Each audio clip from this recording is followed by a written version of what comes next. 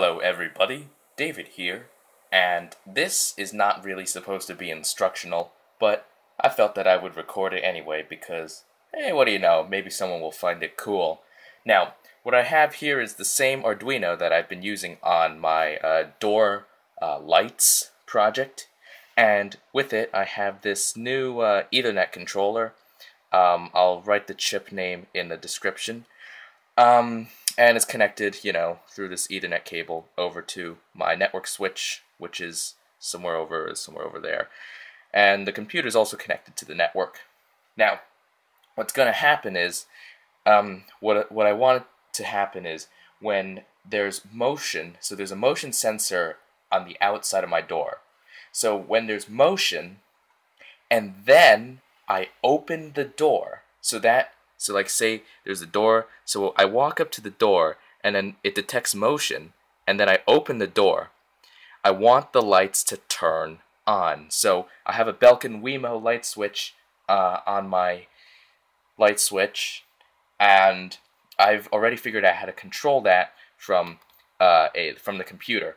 So when I walk up to the door and I open it, I want the lights to turn on. So this Arduino's gotta tell this chip, this Ethernet, to tell the computer to turn the lights on.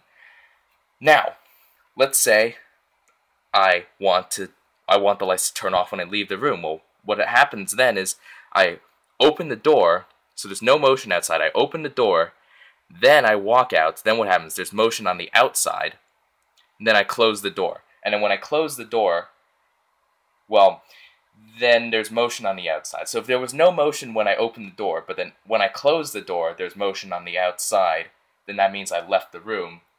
And the Arduino should tell this to tell the computer to turn the lights off.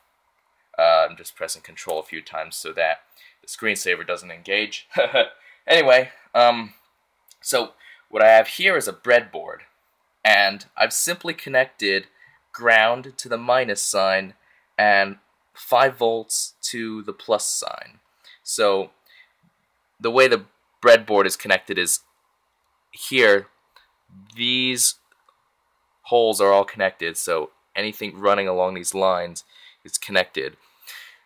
And here these are connected this way. So that's how a breadboard works. Now, there are several sensors here. Well, 3 actually. This green wire corresponds to my light-dependent resistor. Now, I have the light-dependent resistor, the motion sensor, and the door sensor on my door, but I don't feel like taking them down to test them, so I'm just using this.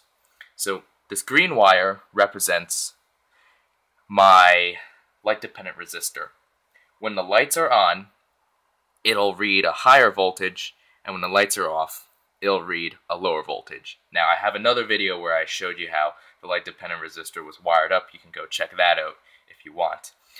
So, right now, the lights are off, so this is in the ground position, which means that that the Arduino thinks the lights are off.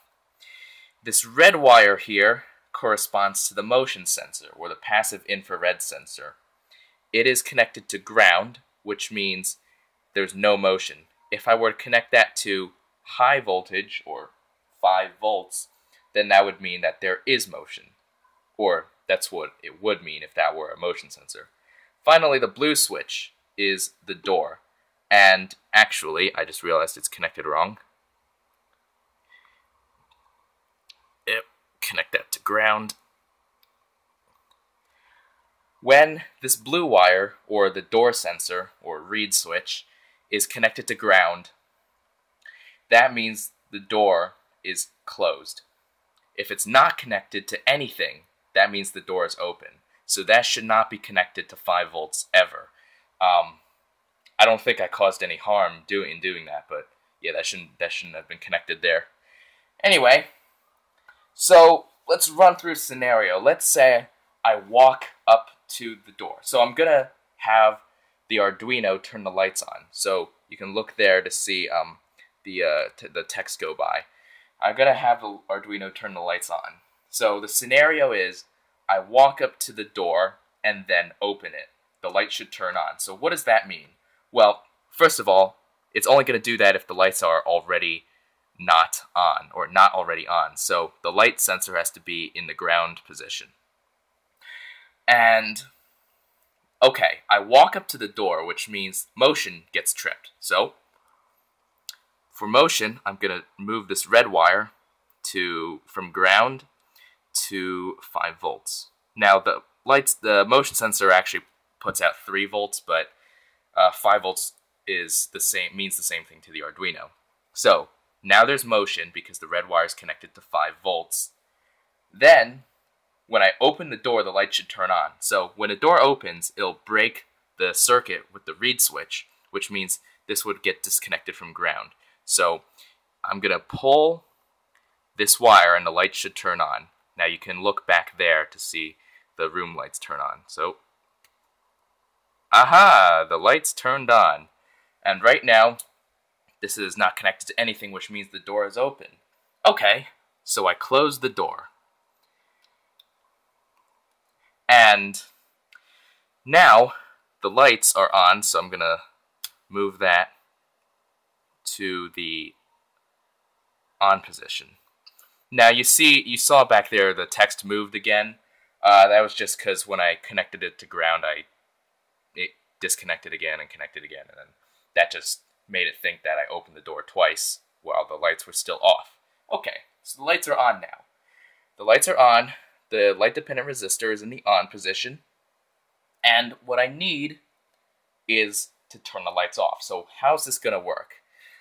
First, let's set the motion sensor back to no motion, so we're going to take that and put it in ground. So connect this back to ground. Okay.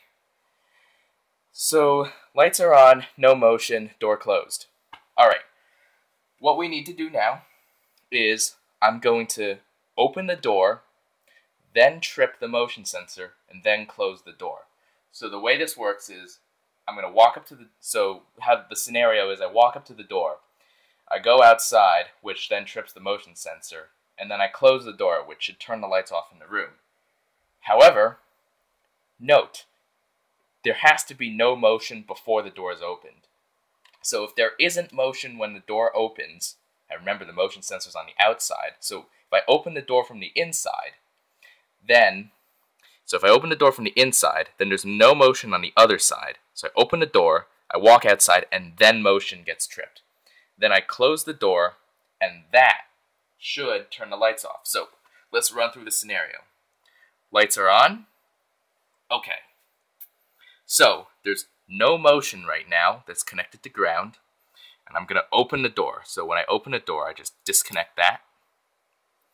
Then, motion has to get tripped, so I have to move this to the 5-volt rail. So, now there's motion. Okay. Now what? Well, now I have to close the door. So I'm going to close the door, and when I reconnect this to ground, you should see the lights turn off. So you can look back there and on the computer to see that happen. So I'm going to use my right hand to do this. I'm going to connect it back to ground. And there we go. The lights are now off. So, yeah. Oops, I can't get this in. Oh, there we go. And the lights are now off, so obviously the light-dependent resistor would get moved to low voltage. Alright, and that's it. I'm going to put the Arduino and the network card back on the door and wire the real sensors in, and let's change this back to no motion. And then we should see this completely automate my lights. And one thing I'd like to point out is the light-dependent resistor is just sensing light in general. So let's say there's sunlight coming in through my window. Well, then the light-dependent resistor will report that the lights are on. And then when I open the door, the Arduino is smart enough to know not to send the signal to turn the lights on. Well, okay, the Arduino isn't that smart. I programmed it, so I'm smart, okay? Anyway, I guess that's it for now. So I'll be putting another video up when I get this back on the door, and I'll see you guys in the next one.